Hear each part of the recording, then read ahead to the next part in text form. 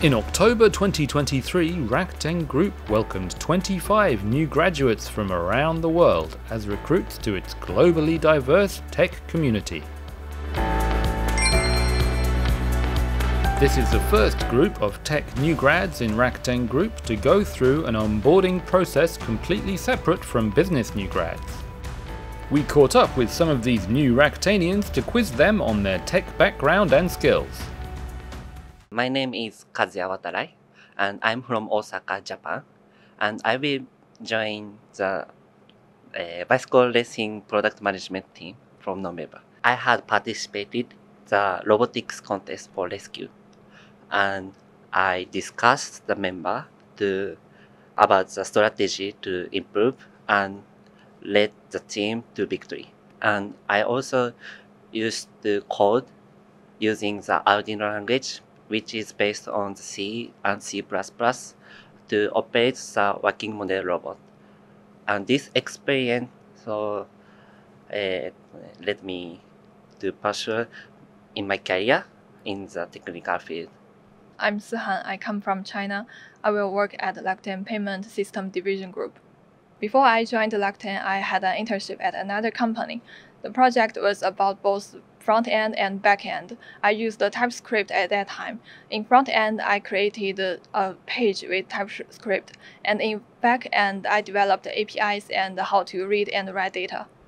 My name is Rifki. I'm from Indonesia, and I'll be working in the machine learning and deep learning engineering department of the Technology Services Division of Rakuten Group. In university, my research was on programming languages and software development environments, so it's got very little to do with my data engineering role that I have right now, but I kind of feel like I want to step away from the more academic and more strict area of research, especially in that area, and more towards the more real-world applications like data engineering. And Hi, my name is Mari, and I'm from Japan.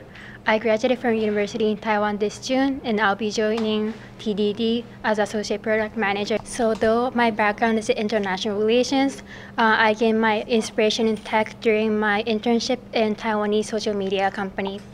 And I was doing the marketing, so I was basically working for finding what the customers want, but while also working with their tech members, I gained inspiration for the engineering and bringing the good products to the customers, and that brought me to where I am right now. Over their first month, the techie new recruits went through an intensive and wide-ranging training program, covering tech-specific topics as well as aspects of Rakuten culture and work style. Towards the end of the period, they also attended some in-person sessions, including a creativity workshop, where participants came up with ideas to improve the online experience of over 65s and practiced storytelling skills to present their ideas in groups. And in a special session, they got to meet two prominent leaders from the technology divisions, Akihito Kurozumi and Eva Sivanska, including a Q&A section where they could ask their own questions.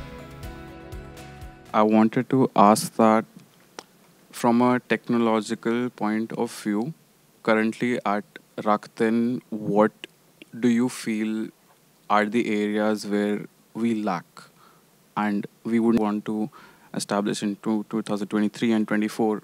Yeah, so definitely, so what we have to consider to enhance or develop the AI, right? We already implement develop the machine learning, deep learning technology together with the TSD team, but this is not enough. AI how can I say rising area to develop. That's mostly we have to focus on.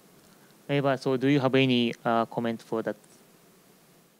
Yeah, no, I would say that AI has been used at Rakuten widely, but what is happening, our Kurozumi-san is also referring to is the next generation AI. The technology is progressing, changing, transforming so fast. We really need to be on top of the game. We wish a bright and innovative future to this latest generation of tech new grads in Rakuten.